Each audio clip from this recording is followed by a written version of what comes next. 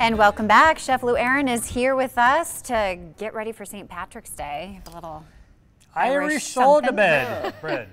Irish soda bread. Yeah, there we go. Lou really is Irish. Good start to the recipe. I have Irish in me. Yeah. I'm Italian and you Scottish. certainly do. I don't have any. You don't. Your husband No does, Irish? doesn't he? But I think we all pretend that we do. Everybody's St. Irish Patrick's on Day the comes 17th. around, right? That's right. That's right. Okay, so Irish soda bread, very traditional recipe. You got to serve it with corned beef and cabbage. So I found in the past if you really make a traditional Irish soda bread, it's kind of hard and crumbly, and it's kind of 4th century.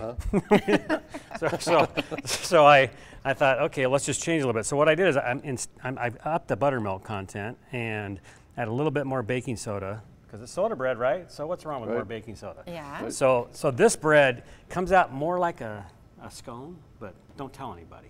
It's Irish soda bread. Okay. So we start out with 4 cups of flour. Okay. And what we want to do is we want to mix all this stuff in. So you're going to help me out here, right here. A little 1/4 cup of sugar. You can cut back on the sugar if you want. 1/3 cup, 1/8 of a cup. No sugar at all. The traditional doesn't hardly have any. Okay. Baking soda, and then some kosher salt. Okay. So now what you do is you got to break in your butter, and I hated this during baking class, but you got to be very patient. So you put the butter in. This is room temperature butter, 4 tablespoons. Okay. And what you do, you can either use your fingers, which gave me carpal tunnel, so I don't do that anymore. So you can get a couple forks and just start meshing it in. Okay. Or if you have a pastry cutter. Or a pastry cutter, but chefs don't do that kind of stuff. Yeah. They like to use this kind of stuff, okay? So you mix that together and it comes out kind of crumbly looking. Okay. So I made a well here, so what we have to do is we have to make the wet mix. So I have 1 egg here. I have 1 1/4, you want to pour that in here? 1 egg that I'm beating, and then 1 1/4 cups of buttermilk. And then to really add some nice texture and flavor to it, I have zest from 1 orange. Ooh, yum. And that's going to add some really good flavor to it. Yeah. So there's our wet mix, pretty simple. Okay, and then you put it right in the center here. Make a right in the well. In the well, okay. And then this is like the most important thing with this recipe is that you don't want to overmix it, because then it turns into a brick. You just don't want to do it. So you just kind of want to turn the bowl and just lightly. What does that do? Put big air spaces in it when it cooks, or what?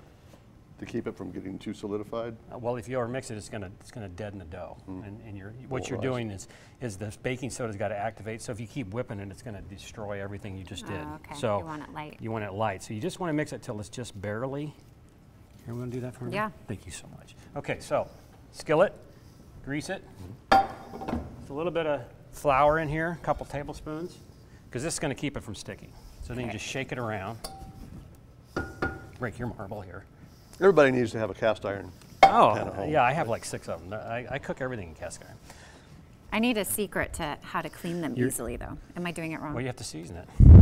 We'll have a class on that. Okay, yeah. You're not doing this wrong. Good Okay, that's good mix. I feel like I'm doing it wrong. You're doing fine. So it's supposed to be heavy like that? Yeah, heavy, and you just want it to where the flour just gets mixed in. Okay.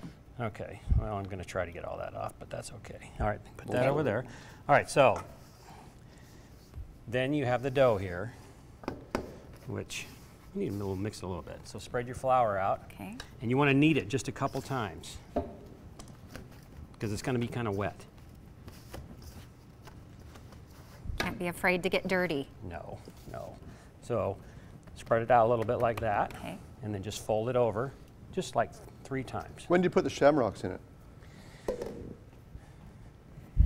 You gotta have green shamrocks fry. Well, you're the one who's supposed to bring the green. Okay, so a little kneading there, and then you have a nice loaf here. Okay, you put it in the skillet, spread it out. Okay. And then where's that knife at? You want to put a nice big cross in it. You got to have a cross in it. So it's about 1 inch, almost all the way through. You put it down like that. And then a little bit of egg and buttermilk you put on top. And you know what I forgot? What did you forget? I forgot the raisins. The raisins that we.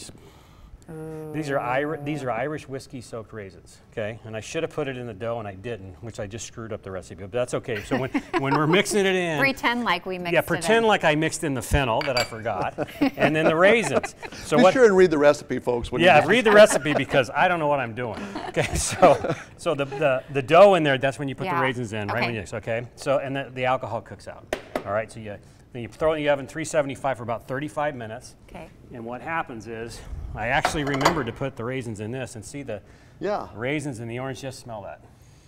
Isn't that smell And that it orange? smells moist, too. Ooh, it Oh, it's does. just absolutely delicious. So then, and it's nice and it's not too hard.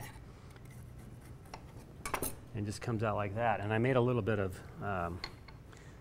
Oh, what's in that butter? Oh, This is maple orange butter. Yeah. So you just put a little maple orange butter on it. Okay. And then I gave you a nice big piece Yay. you can try.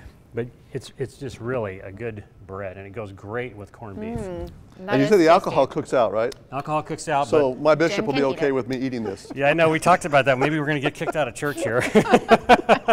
No, it's You'll be gone. all right. And there's hardly any in there, so nice and It's good, isn't yeah, it? good bread. Well, I hope it's thanks. good. I love 'cause the didn't orange. taste it. The The orange Yeah. orange really adds to it. So Yeah. sorry about the mess up on the raisins and the fennel. Well, happy St. Patrick's Day. Yeah, Thank happy you St. too. Patrick's Day.